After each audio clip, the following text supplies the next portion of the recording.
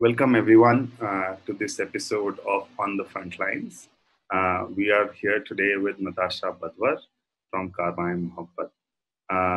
Today's episode is about, uh, you know, feeding the entire population of migrants who are stuck across the country in various states and the challenges around them.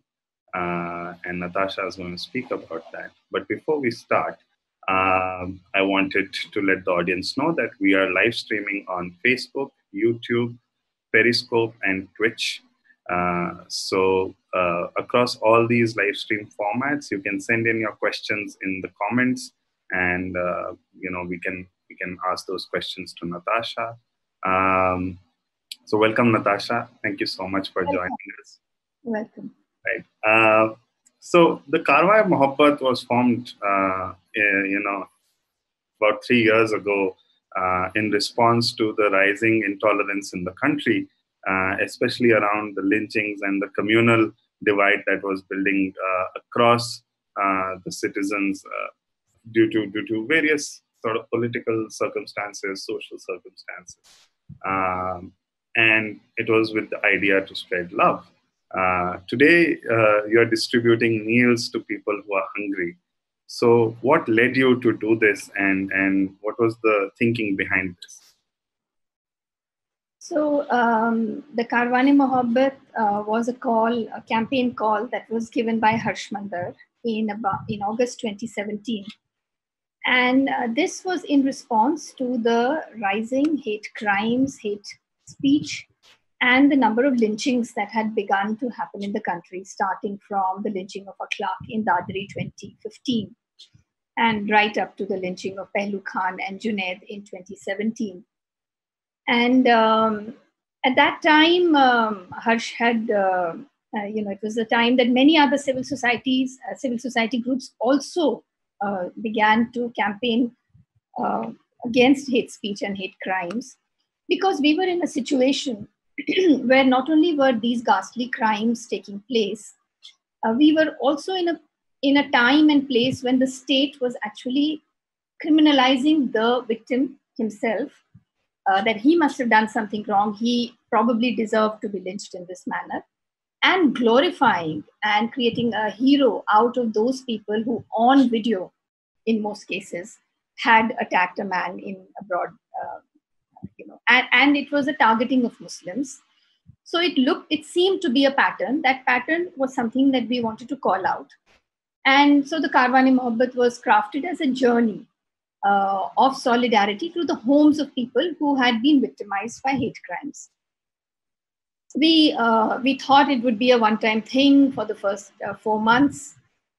We went from state to state, home to home, and we wrote their stories. We offered legal help. We offered psychosocial care. And when we thought it might peter off because we had covered the number of crimes that had taken place, we actually found that there was a rise in the number of crimes, in the number of lynchings taking place, which continued right up till the end of the first term of the Modi government. And by the time the new session started, the government came back in 2019. We were looking at Assam NRC, which looked like a systematic exclusion of Muslims and poor Muslims at that. As soon as the Assam NRC was over, there was the Babri Masjid judgment, which made you think that this didn't look like justice. And we thought we would spend some time talking about that, campaigning against that. And right after that was the announcement of the CAA. And that's fresh in everybody's memory since the 15th of December, the protests in Jamia, in Aligarh Muslim University, the beating up of students in JNU, the multiple peaceful protests led by Muslim women and other women throughout the country, culminating in a kind of escalation of first verbal violence with the Delhi elections in Delhi and the kind of speeches that were given by BJP MLAs, culminating in the violence that took place in Northeast Delhi. And So we felt when the CAA was announced that as a campaign, we had to be at the forefront because it was a very straightforward exclusion of minorities, and that's what we were talking about. Um, so for a while, as you will all remember, there was actually an atmosphere of solidarity in this country. We were all talking about the Constitution. We were all celebrating the national flag. We were singing the national anthem, and it looked like we were entering a new era. A kind of renaissance, so to speak. And very quickly after that, after the violence, many groups, civil society groups, and civil society itself rushed to the support of the victims of the violence in Northeast Delhi. And just when the camps were kind of becoming stable, came the threat of the coronavirus. And with horror, we watched those camps being dismantled overnight, people being sent back. There was, we were watching the news about what happened in China, Italy, England, America, and there was the impending lockdown in India. We even practiced for the lockdown one day in advance, right, on the Sunday. The way the lockdown has played out in our country, actually, that perhaps is the most shocking of all. Tuesday evening, 8 o'clock, a lockdown is announced, and within 4 hours, you've got 4 hours to midnight, and all transport comes to a stop in this country. All work comes to a stop. The next morning, there are about 400 million migrant workers, there are about 800 million daily wage workers, or even more because it's an unorganized sector. People wake up to no work, and for them, no work means no food. So, and when your response is, okay, I don't have any work where I have come to work, I don't have a roof over my head because many of the migrant workers are homeless, or they live in their places of work and can no longer live there. And you say there is a threat of disease, there is confusion, and rumors rife. I must go home. And we find across this country millions and millions of people unable to go home. And it was just about four weeks ago that all those images were all over social media. We were from the safety of our own homes, watching these videos of people walking on foot. Some of them lived in the neighboring district. Some of them were walking 400 kilometers, 800, 1200. I mean, it was beyond imagination that India would, after lockdown, Indians would actually take to the highways with their bags, their children, men and women, and without food. Nothing is open on the way, without any support and the threat of police violence, actually attempt to go home. So within 24 hours, we knew that we were looking at an impending humanitarian crisis.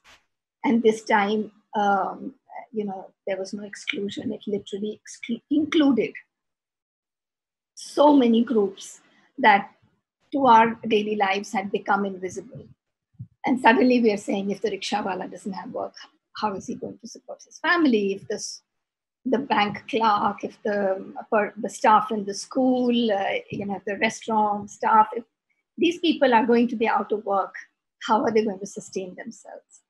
So, while immediately civil society organizations appealed to the government for help, we also realized that what we need to do is literally get on our feet and do something, because we were staring at hunger, and hunger doesn't wait. How many meals is a person going to skip? I mean, it's the most gross human rights violation taking place here.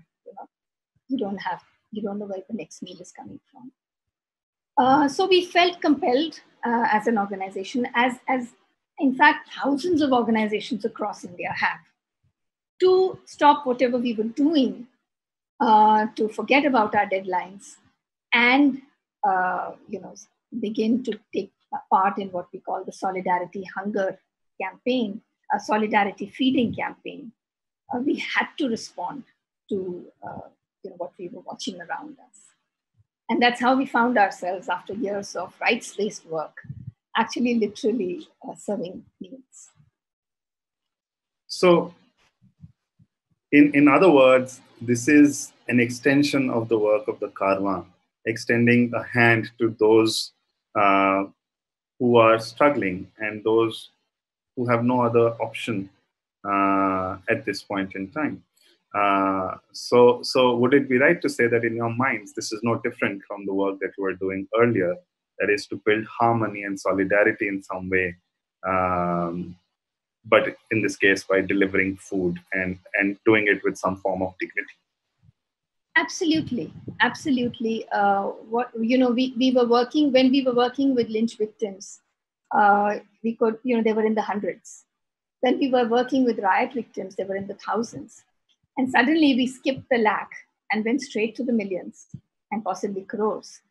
But the fate of these people is the same. It is a people who have been forsaken by the state. It's a people who have been victimized by a state and are being treated as if they are the criminals. If they step out, they are beaten back. They have been literally arrested on the highways. They have died on the highways. There are quarantine camps everywhere. Many people who stepped out on foot have not reached homes. They have been stopped in quarantine camps. And the injustice of it. What we are talking about is protecting ourselves with the lockdown. That's the intention of the lockdown, right? That even if it means a loss in profits, the health of the nation, the health of the individual citizen of this nation is of great priority, and we must protect ourselves by social distancing. But what have we left the poor in this country to do? Do they have the option of social distancing? And you've taken away whatever little they had to sustain themselves. So serving meals seems like the kind of thing gurdwaras and temples used to do. It's a kind of charity, a social work.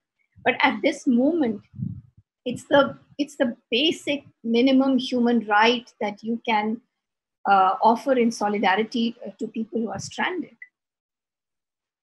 And not only are we serving meals, we are also writing about it constantly in as many avenues as we can. We're making films, we're putting them out, we're doing a crowdfunding. So we're trying to make as much of a noise, get as much attention to the plight of these people as we can with whatever resources we have. You make a very important point that the poor are being treated as if they are criminals, as if they are in conflict with law. Why do you think that is happening? We're an apathetic state. We are not a working democracy. We have forgotten the ideals of socialism. We have forgotten what we have written in our own constitution, that the responsibility of the state is to protect the most vulnerable citizen. And here we are sacrificing the most vulnerable citizen groups, communities, for the welfare of very few, of those who are anyway able to take care of themselves. Look at the irony of this disease, of this infection. Coronavirus is something that has flown into this country via international flights. It's a disease that is affecting the affluent the most. If it is going to go through community transmission into large numbers of people in India are going to suffer, it's because they have come into contact with people who have traveled internationally. And those people, to protect themselves, we have a right to protect. We all have the right to health. The state often has to take drastic decisions, and it has done that. But that drastic decision has a corollary attached to it. We go to war, we don't abandon our soldiers. We take care of them. We make sure that they are protected. We don't just throw them to die. But what have we done right now? It's a war against a virus, we say. But who have we sacrificed? Not only the entire labor force, but if you look at them in terms of families, it's a whole generation that is going to be scarred. So that's a scathing indictment of what is happening. Um, the the state in some ways has abdicated its responsibility and civil society is coming in. But what are you seeing any form of state civil society cooperation, especially in the existing situation, now that we're in the second wave, so to say, of the lockdown? What is the response from the state in working with civil society groups like yourself, like the Karwa?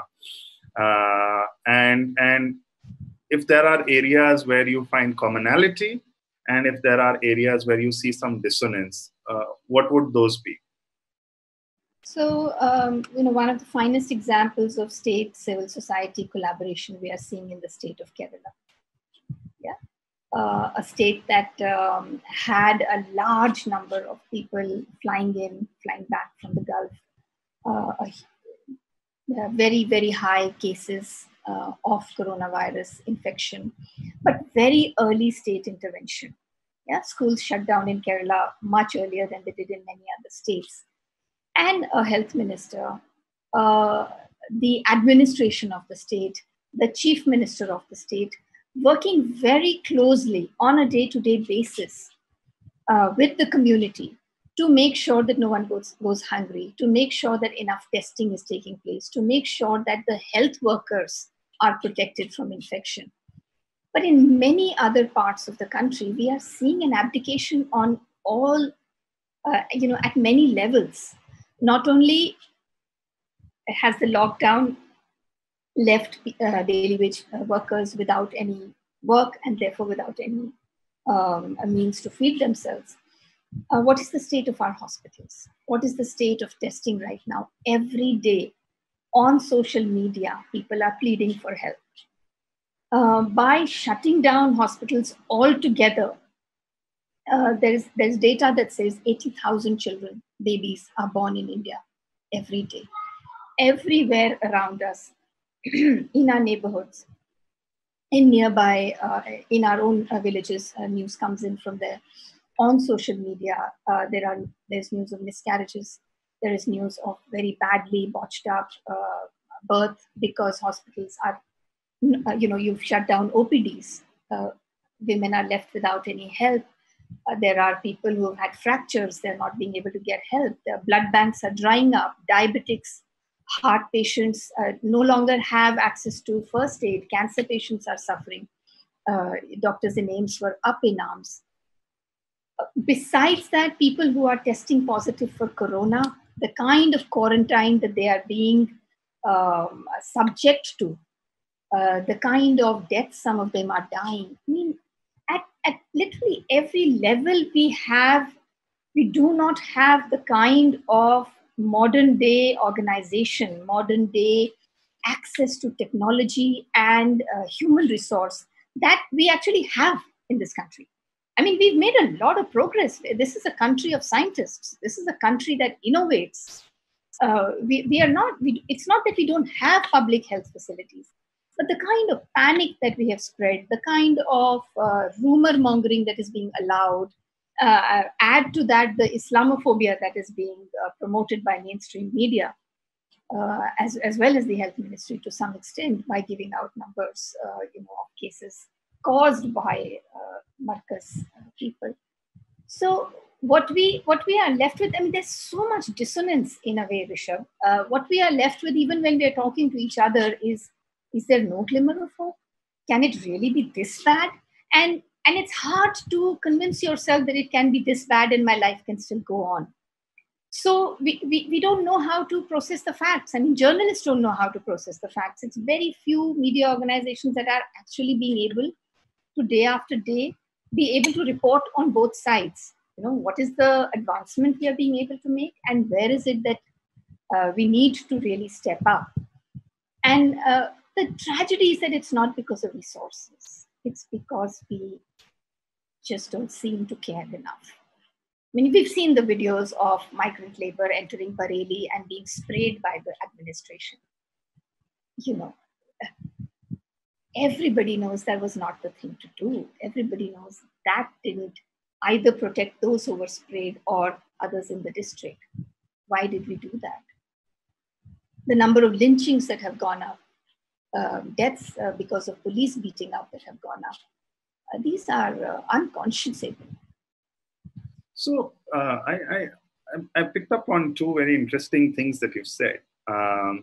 One is that we are a country of innovators. We are a country that has some of the biggest IT-enabled services companies in the world. Yet, in this time, no technology or no innovation, so to say, yet has come up which allows people to collaborate and work together in a concerted manner to distribute uh, relief, so to say. So, what has been your experience in working in concert? Across various states. You work in Jaipur, you're working in Jharkhand, you're working in Delhi, and you're working in several other states too, in UP, to deliver relief. And especially in some of these regions, when I was reading through, these are strife-torn regions that you're going to. How, in the absence of technology or any other such innovative means, are you discovering your own innovation? And tell us, if you could tell the viewers here, uh, what is it to deliver relief? What does it mean in these times? A Swiggy or a Zomato is very easy when things are normal. But what does it mean in these times to deliver food to the most needy? What form does it reach the ones who are who are in most need of food? Okay, so there were several questions. Yes. We are using technology. We are. I but except that our own seniors remind us that even before we had WhatsApp, even when they were booking trunk calls to be able to talk from one state to the other, and they had to respond to riots. I mean, Harsh is a veteran. You talk to your grandparents or your great grandparents at home, people who were involved in relief operations in 1947. My own father-in-law was. It was also a time when there was a mass migration of the kind that is happening today. It was caused by external factors. The government, as well as civil society, it was a very new government. They didn't have the means or the resources. Civil society stepped in, camps were set up. Eventually, people had homes. So even without technology, even without WhatsApp, even without phones, relief, when the intent is there, relief work happens. We are actually, we've got the internet, right? I think we'll really truly know what it means to be stranded when we lose the internet and if we lose our mobile connections. Because in a way, WhatsApp, the same forum that allows all of the fake news and fake videos and fake rumors to travel, is also the one network that allows us to connect very quickly and with very minimal energy, in a sense, to large groups. So because we are in a peculiar situation where people are stuck far away from their homes, so it's migrant labor that is largely being victimized. So there are people, for example, there are labor from Jharkhand who are stuck, some in Noida, in Greater Noida, in Delhi, in Uttar Pradesh, in Rajasthan, Gujarat, Kerala. There's a lot of migration out of states like UP, Bihar, and Jharkhand.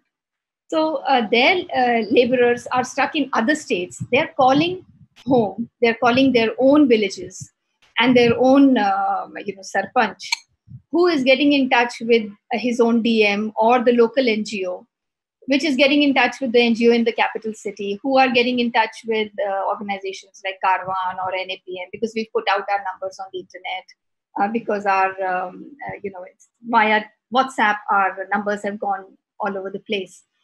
So the news will go from, say, a group of migrant labor in Jharkhand, in Gujarat, to their village in Jharkhand. It will come back via Lucknow to Delhi. Delhi will connect to an organization based in Gujarat, and they will deliver the relief. So there's a lot of back and forth happening. A lot of WhatsApp groups are being used. There's a lot of 24/7 vigilance where, our WhatsApp users are very tired by now. But it's something that is facilitating us to connect very quickly with each other. How is the actual relief? What are the ways in which we are doing relief? So when we started out, we didn't even have the resources. We didn't have any money in our accounts to be able to feed large numbers of people because that was not our core work. So while the crowdfunding began to happen, we knew that we had to get the basic minimum across. So, and this is something that's kind of codified now. Many groups are doing that. We've created these dry ration kits that include uh, wheat flour, rice, dals, salt, sugar, oil, and a few basic masalas, red chili and turmeric. And that's usually, depending on prices in different states, about anything between 800 to 1200 rupees. You're able to buy enough dry ration to be able to feed a family of 5 for about 10 days. So that's about 100 meals for 1,000 rupees. So that's one thing. So dry ration kits are being transported and handed over to people who are able to cook them. There are many people, huge communities of people who are homeless.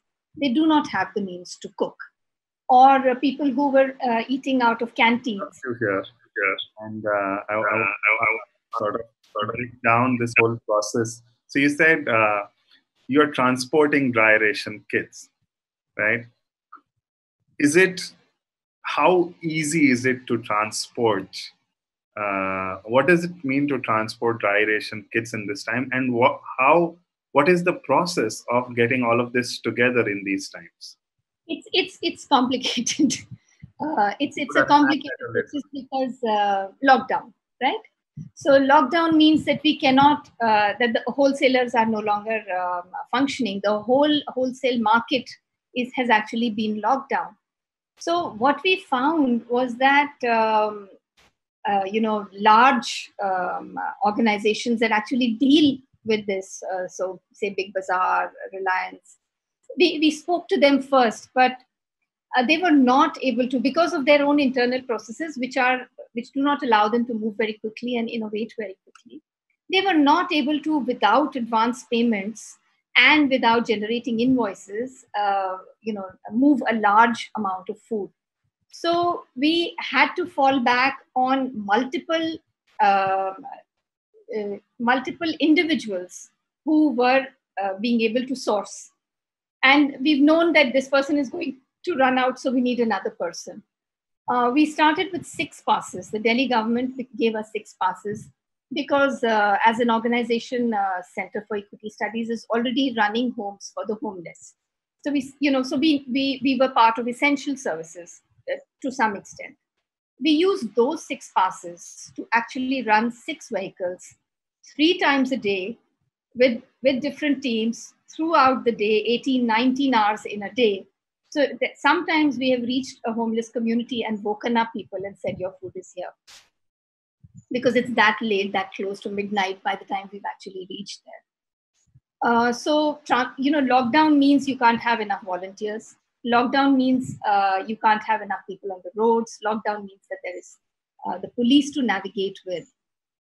So the numbers are actually much lower in terms of how much we're being able to do. But we're still doing it. We've still got volunteers. People have volunteers who are doing this work. Many of them are not going back home.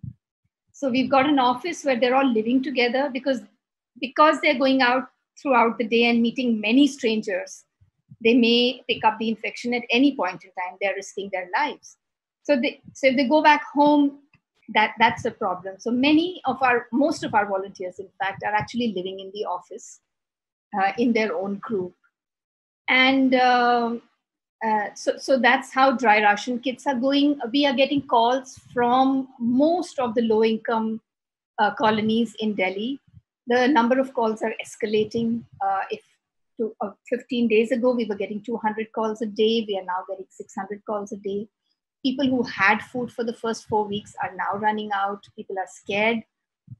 Many people have now been told that they do not have the job that they had. It's taken, a sense of not having anywhere to go back, even when lockdown lifts. That's a problem. So that's dry rations. The homeless communities need cooked food. So community kitchens are cooking food, and that's being delivered. That's also being done on a large scale by the Delhi government. But you've seen yesterday, Scroll had a video of migrant labor standing in queue, and these were only men. All of them were able-bodied men. All of them were men, young men. And that the queue of them waiting for one meal was 2 kilometers long. So they actually took that video from a car, and the car drove for 2 kilometers. That queue went on. And if you look at who is excluded, there are no women in that group. So how are they getting their meals? Where are the children? Where are the older people? Where are the disabled people? Those are the people that we are trying to reach, which is why we say last in line, trying to reach the last in line. In many places, we can't send dry ration, we can't reach ourselves because they're remote, and lockdown does not allow that kind of mobility. So we have one team that is actually calling up the nearest Kirana store or the nearest ration shop. We get their number and we say, well, this person is coming to your shop, give him this dry ration kit and we'll make a Paytm or a phone pay or a Google Pay payment to you. So we are using technology as it is available to us, and it is actually facilitating things. But it's just the reality of what we are having to do. And if we are reaching 1 lakh people, we know that there are 1 million that we are not, that there are hundreds of millions that we are not. So that is that however much you do, you have that sinking feeling that so many others have fallen into helplessness. So interestingly, in this crisis, it seems that what you're not able to do sometimes takes over all that you're able to do. And that may be the overarching feeling that one is left with as a volunteer. So as someone who's part of a large team of people who are essentially not getting paid for this and are doing this almost 24/7 in trying to make the various moving parts work, and that too not in one city but many cities, how are you keeping your spirits up? And by you, I mean you and your volunteers. And what are the challenges that you see there? Yeah, so we're keeping our spirits up like people do in crisis. You have to play mind games with yourself. You have to group together, as a group. We have Zoom meetings once a week where everybody comes on board. We give each other strokes. We remind each other of how much we're doing, how little we were prepared for it, how much support and solidarity we are getting from others. So the number of volunteer requests that we're getting, the way in which people have made donations to keep the work going, the emails that we get where people tell you, okay, I saw this film and I want to reach out to this person. Those are the things that you have to remind yourself, that you're doing the best that you can, that it's temporary, and that you have to remember that when lockdown ends, when the threat of the virus is over, these are things we must never forget. We must never forget how unprepared we were as a state and as a society to be able to respond to just the threat of influenza among us, and that there are lessons here that must stay with us forever. Right. You've been saying that you've been relying on individual generosity to keep things moving. You reached out to a big bazaar and you reached out to other retail stores. You reached out to individuals who supported you. But for the last week or so, we've been hearing news reports of the Food Corporation of India opening up its go-downs, food grains being made available to non-profits, and that you can buy it at a certain cost. Uh, why is it that you're not? Are you able to access those things? As an organization, we haven't yet accessed it, uh, partly because our processes are in place and we are able to get what would have cost 1,200 rupees in the market at about 830. So we, because we started working very early, within 24 hours of the first lockdown, we've kind of reached a place where we've got not only donors but also processes by which we are able to procure in place. Other organizations are working much more closely with the government and being able to get their help. We also are working with the government in states like Jharkhand, for example. The government sends us their lists and we send our lists. If we can't cater to someone, we send it to them. If they have people stranded somewhere they can't reach, they send it to us. So that kind of collaboration is going on. We are very, very hopeful. We want to see far more government action. We want to see the government actually step in. Because to be honest, the lockdown may lift, but the economic crisis is going to last. It's going to last for a long time. The threat perception, the sense of fear, that's going to last a long time. And the best people, with the people with the best resources to be able to communicate, to be able to reach out, remain the government, remain the people that we voted for. So there may be a glitch in their delivery, but we are very, very hopeful that they will step up and allow us to step back, because we want to see that, because that would mean that we have righted some wrong. That something has changed. We have become better in terms of some systems. So, to all our viewers who've just logged in, we are in conversation with Natasha Badhwar from Karwan-e-Mohabbat, and you can keep posting your questions on YouTube, Twitter, wherever you're logged in from. We're live streaming across 3 or 4 platforms in Facebook, in YouTube, and in Twitter. One of the questions that's come to us is that, is the solution a strong data platform which would allow you to navigate the various needs much more easily?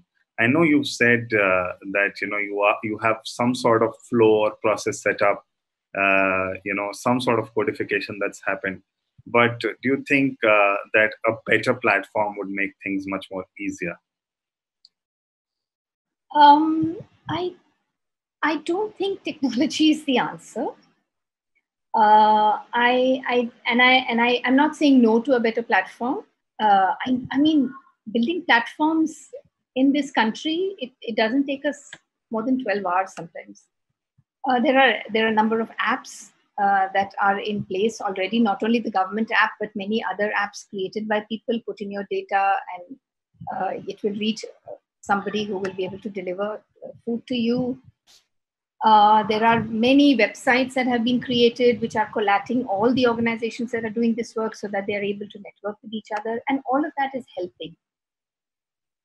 But we have to recognize that the reason we are in this corner, the reason we are at a time when so many amongst us are sleeping hungry, is not because we lacked a platform or a website, or anything that technology could solve. It is that we did not use our resources well enough. We did not put enough pressure on our government to act a different way. We allowed ourselves to be distracted. So even in the poshest drawing rooms, the conversation is about, did the Muslims bring corona to India? Not about what is the best way to do social distancing and bring the economy back on track, or how is it that I can contribute towards those in my own neighborhood who may be in need right now.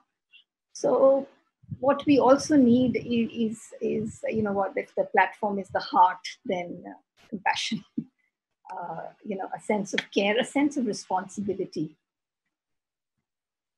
You spoke earlier on about the rise in hatred and violence even during these times, and now that you speak about the heart and the kind of spirit that needs to come from people living in their own localities, what is this rise in hatred doing to the spirit of solidarity and compassion that all of us are trying to build in? Or you know when we see on TV channels people walking for hundreds of kilometers, what is this hatred doing to us, and is it in some way impeding the efforts of hundreds of you who are on the streets trying to help people? I I'm I'm still fairly optimistic. I and actually doing this work is it cheers me up. It doesn't pull me down. On the contrary, if I feel overwhelmed on any particular time, I tend to sometimes say to myself, maybe because I am coming face to face with violence and hatred and hunger, that I am feeling so low. Maybe I need to take a break. But I always discover constantly that taking the break is actually making me feel worse.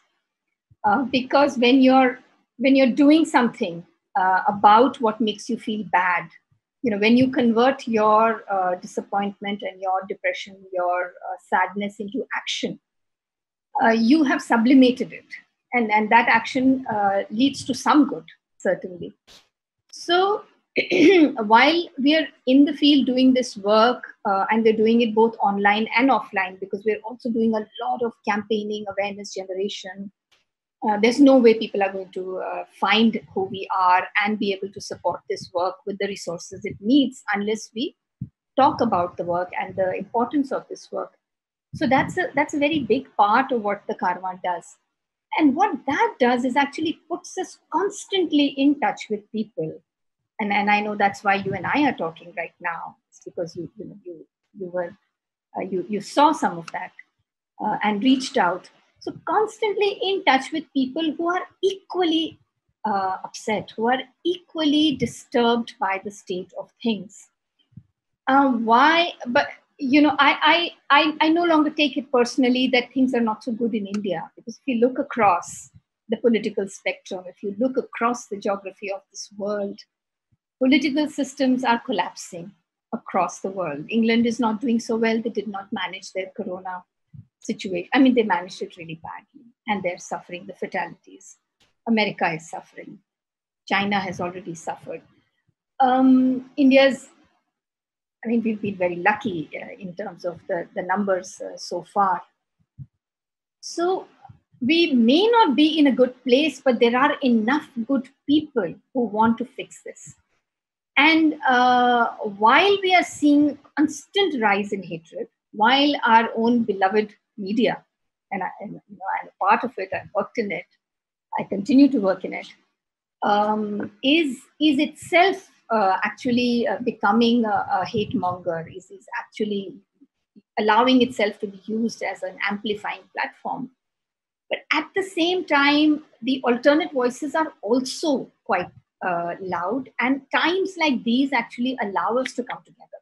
They also create a solidarity that earlier crises had not been able to. So, I mean, if we look at our own experience, we've been running this campaign online as well as offline.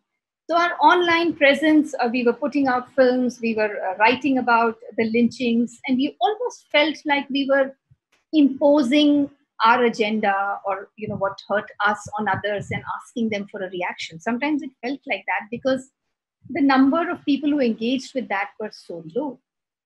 Then the CAA protest started, and people kind of came towards Karwan-e-Mohabbat as if like magnets, because they knew of the work, and now there was something that resonated with them. The numbers grew, and with the virus, with the lockdown, the numbers have they've shot up. So our films are one of our films, the one that we play right now. It did more than 1 million views on Facebook, and generated some of the largest chunk of funds. for our work. So we're seeing both sides. And I think it's very important for people like us to process it very carefully, to not be allowed to be pulled down with the narrative that hate is only rising and therefore the world is, it's not going to get better. Because we are seeing the better side as well in action. So, as much as mainstream media would like us to believe that there is a villain, we see there are so many heroes that are rising up to the occasion.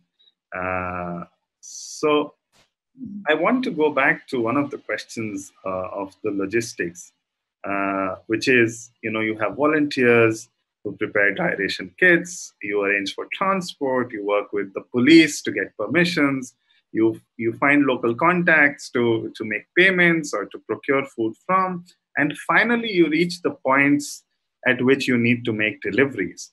And often these are not just slums or slum dwellers, but these are homeless people who need, cooked food. These might be organized labor that has now been rendered destitute in some way. How often has it happened that you might have reached with a certain assumption of need, and the reality is totally different? So you have food for 20 people, but in the end probably there are 1,000 people waiting there. How do you deal with that? Yeah, so that's been a learning. That's certainly been our experience. We have actually the very small group amongst us called the Hosla group. They are people, they're a team that have been working with the homeless for many years now. And they've been working across cities, in Patna, in Hyderabad, in Delhi as well.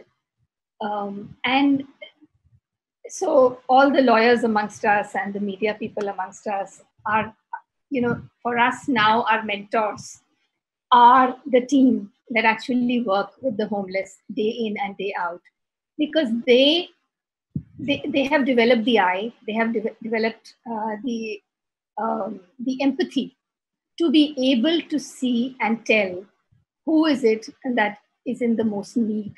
So for the first few weeks, what we were doing was that we were actually doubling our effort by first sending in a team that did a needs analysis.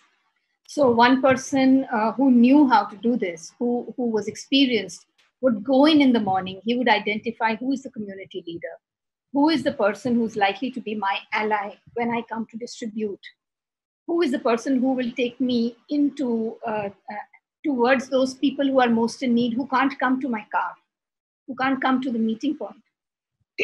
And this person has done a needs analysis in the morning. He'll be the first, he'll do those rounds. And then second half of the day, the food will go. In the beginning, this is what was working. What has happened now 4 or 5 weeks down the line is that the needs have magnified in a way that is very, very hard to deal with. So not only people who do not know where their next wage is ever going to come from, not only the daily wager and the homeless, but also the person who has been employed or who might still have his job, but is running out. Previous salary hasn't come, a next salary may not come, supplies have run out, cannot access their savings. I mean, those are the kind of people who have never stood in line to ever ask anyone else for it. So now it's what we're dealing with for the last 5 days is a kind of magnification of need, which is very, very, very, very hurtful, very, very traumatic to deal with. So it is true that the number of kits that we are now creating every single day has gone up by about 50 times than what it was a week ago. If we were going into a community with 20 packets, we are now going into the same community with 200 packets because people have run out. I want to just ask that question again. You're saying the needs have amplified 50 times, 50? Yeah. Because people who had enough food in their homes to carry on for a month are now have run out, and those who are stranded, so there are so many hostels across the city. I mean, this is how you really also learn what is the map of the city that you're living in. I have never known my neighborhood in the way that we are now discovering. So many industrial belts. So, these are all people with jobs. They had absolutely fully functional lives, but they've run out. They don't have any money to buy food anymore. There are communities that are sealed. So they have the money, but they don't have the means. They still need somebody to deliver dry food to them. And Noida has many of these places. So yeah, needs have amplified. Thankfully, our fundraising is also continuing. It's not like it's saturated. It's not like we're going to run out. We thought we were running a 4-week campaign. We thought, that we could put a number and that would work. But now we have removed those numbers. So our own keto campaign was 50 lakhs. Then we made it 1 crore, and then we made it 1.5 crore. And there are new campaigns starting. We're going to keep at it because the scale of the need is really, really unimaginable. So, to our viewers, I want to say that the Karwan-e-Mohabbat is not an organization, but it is a platform for like-minded citizens to come together.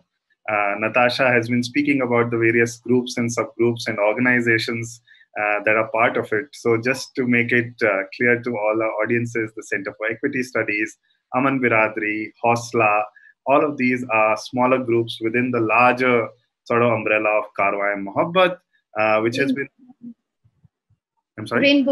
Rainbow Homes, which is part of the larger umbrella of Karwan-e-Mohabbat, working with homeless communities, people affected by communal violence, and people on the margins of our society. And it is this work that has allowed the Karwan to reach some of the most vulnerable and dispossessed people in the country. There's a recurring theme when you speak, Natasha, about people who are going down a notch with every passing week, with every passing day. So those who had food now have no food and can't go out. Those who had a home in their villages are not able to go back home and are now on the streets. And those who were on the streets absolutely have nothing to look forward to.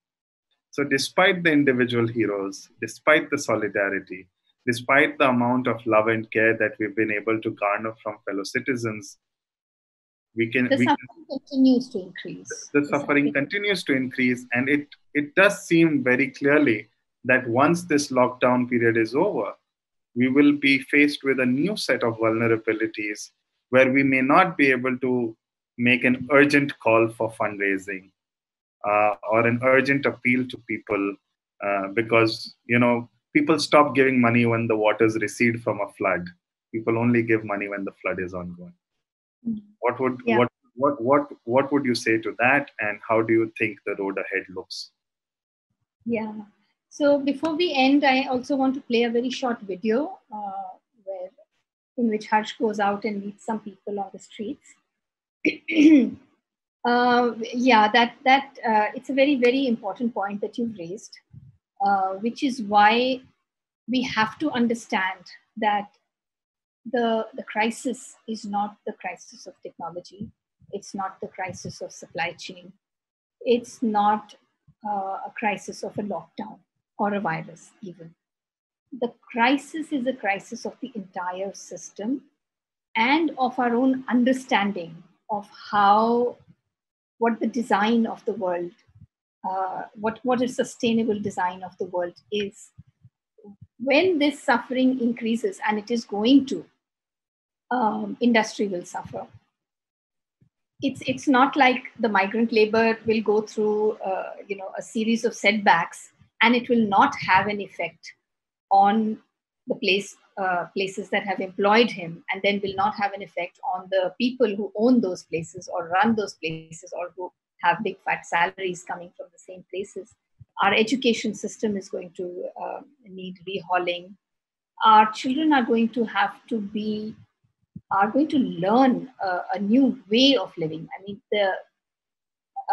so at one level, we have to, those of us who are at the forefront, who care enough to contribute towards feeding solidarity, who care enough to volunteer for this, have to care enough to want to change fundamentally the structure of how governance is happening, of how our economies are being run, how our education is designed. We have to be looking at a fundamental change. That is very important, which is why that was the Karwan's work before we got into feeding solidarity. It is going to remain the Karwan's work after we do that. And in a way, the CAA protests, they kind of threw up some of the best and most important issues of our time. Yeah, it brought back the Constitution into our consciousness, because here, in a fundamental way, in the preamble, we have written what is it that the world should look like, what is it that this country should look like. And all of us were hurting. Most of us were hurting when that fundamental basis of what makes us Indian was shaken at its foundation. And those are the kind of values that we have to begin to recognize. We have to know that our lives are interconnected, interdependent. You cannot watch one community go down and expect that it will not hurt you later. We had a lynching in Maharashtra yesterday. A Hindu community lynched 3 Hindu men. This is coming very close to home for everybody. And it's not only a sense of threat to our lives that should be moving us. It should be a whole value system of putting humanitarianism to the forefront, in a sense. So it is about humanitarianism. It is about building a sense of solidarity, and it is about recognizing that none of us can go down. All of us have to rise up together.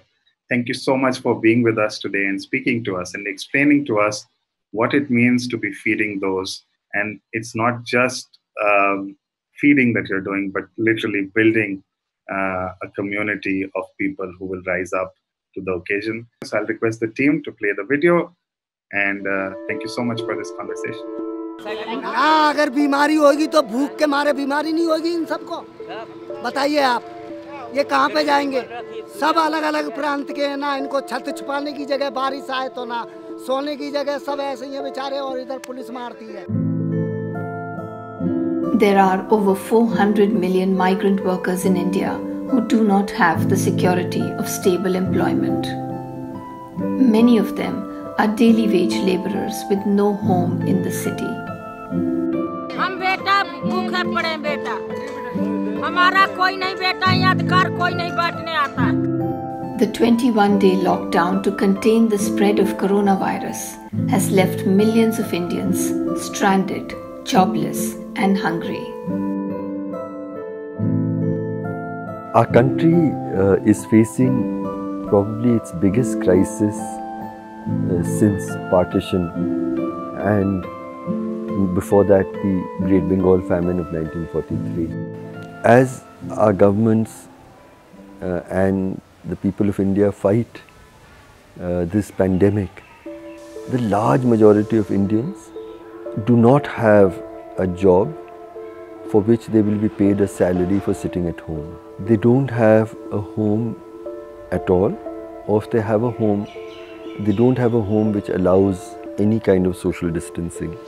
They don't have a regular supply of water with which they can wash their hands. Sir को रक्षा करो, कहाँ तक ये भूखे प्यासे मर जाएंगे, दुकानें बंद हैं, पैसे भी नहीं जो खरीद के खा लेंगे। ऐसा दिन आ गया, दिहाड़ी भी नहीं मिल रही, क्या करें सर, बैठे हुए।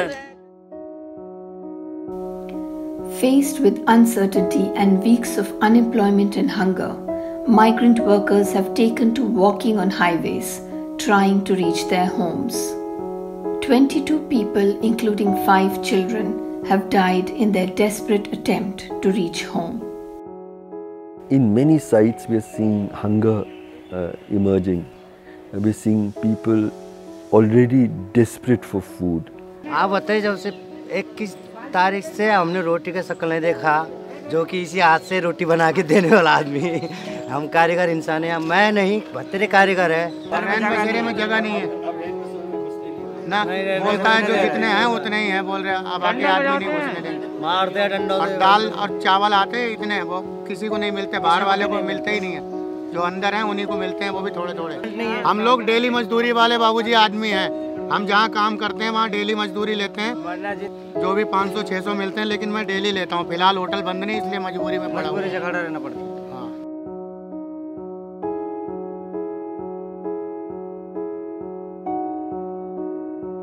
Our is always to have a team which will go out with these cooked meals and dry rations for those who have nobody.